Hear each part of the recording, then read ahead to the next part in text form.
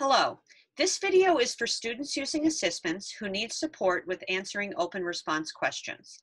Parents and guardians are welcome to watch too. In this video, I'm going to show you how to do 3 things when answering an open response question. Upload an image, create a table, and use math symbols. To start, log into your Google Classroom account and access the assignment that your teacher has created for you. Click on the link for the assignment and you will be taken to the first problem. The majority of the questions your teacher assigns will likely be multiple choice questions, like this one, or just have a short answer box, like this one. You know you have come to an open response question when you see this larger box. Sometimes you will need to type in an answer. For example, in this question, it is asking me to explain why he is correct. So I'm going to read the question. Ethan said the 2 shapes below are both 6-sided figures, but just different sizes. So I'm going to type my response into the box.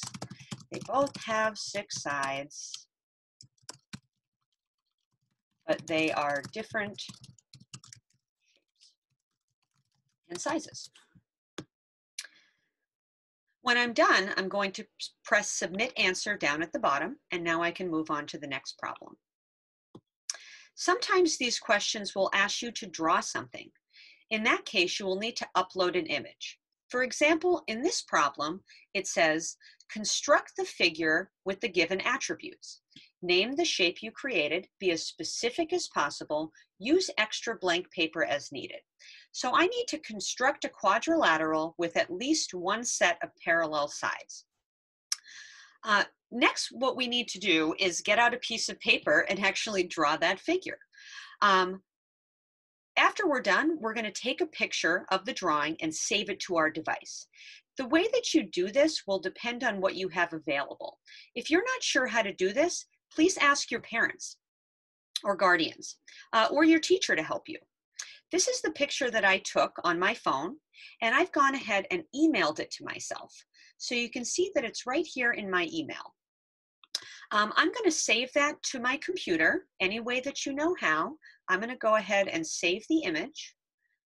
I'm also going to choose a name so I know that I know how to identify it when I'm uploading. So I'm going to call this trapezoid picture. And I've created a folder on my desktop called MathWork, so I know where I'm putting all of these images. And I'm going to go ahead and save that. Once you have completed these steps, I'm now ready to upload that picture so that my teacher is going to be able to see it. Go back to your screen with the open response box. I'm going to press on the upload picture icon, and those directions are given to you here as well. And when I press that button, I'm going to press the upload picture button over here on the right. We're going to locate where we have saved that. So mine is already ready in MathWork. I'm going to click on the picture and click open. Don't worry about filling in the other boxes that appear in this window. Just press save. Add any additional text if you'd like. At this point, you can also change the size, underline, bold, things like that. And when we're done, we're going to press Submit Answer. And we're done. The second thing I'm going to show you is how to create a table. In this question, it is asking you to create a table of values based on the description given. This means that I should create a version of the table that I see in the box down in the open response box, and then add in my response. To do so, click on the table icon over on the right side of your tools, and you want to create a table that looks just like the one that we see in the question. So I'm going to choose 2 columns and 6 rows. I'm now going to fill in the necessary information that I have up here, basically just copy it. I'm also going to resize my table so it looks a little bit closer to the size of the table in the problem. So up here, I'm going to write time in years. We have the option in this pop-up box to add or subtract columns or rows, so sometimes we just need to move the screen to get rid of that. And then value of computer in dollars. All right, and I'm going to fill in the left-hand column here, 0, 1, 2, 3, and then T. And now, just like the last problem, we're going to do our calculations on paper, and then we're going to fill them in here once we're done. And I'm just using my keyboard to fill in these values. We can add in the dollar symbol if we want to. And one other thing that I do want to note is for this last problem, I need to use exponents. So I'm going to put in 800 times, and again, to get the times, I just used my keyboard, 0.75, and I want to raise that to the t power. So I'm going to highlight the t, and I'm going to move over here on the right, and you can see an x squared button. So that's going to allow whatever I highlighted to go up to the exponent. All right, as always, when you have completed your answer, you're going to go ahead and press submit. And the last feature I'm going to show you for open response questions is how to insert math symbols into your open response answer. In this question, I'm asked to use division to show an equivalent way of writing 30 times 1/2.